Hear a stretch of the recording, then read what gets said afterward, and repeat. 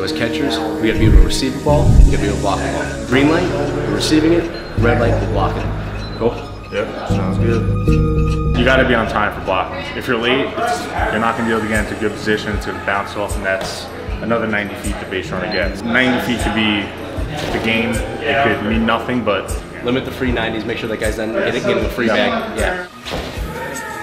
On the red, guys running. On the green, we're receiving it. Good. What I'm gonna do is I'm gonna take your vision away. So we have the strobe goggles. It's gonna flash on you. It's gonna be tough to see. Now, as a catcher, your eyes are your biggest tool.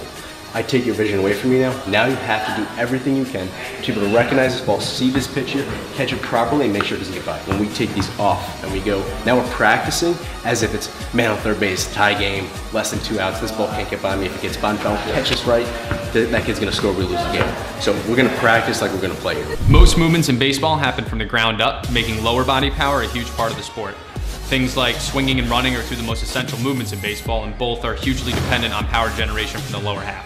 With Jake, we use methods like the French contrast style of triphasic training to develop overall lower body power. He's put a great amount of emphasis on being able to lift the landmine, but also be able to transfer the force into the opposite arm and control that rotation from one hip to the next, which is going to immediately transfer over into his power when he's swinging the bat and when he's also throwing the ball. Now we're able to clear our hips out of the way, so now we're not getting stuck. We're able to move the proper way. We're opening the gate here. So I want you to up, open around to open up that hip.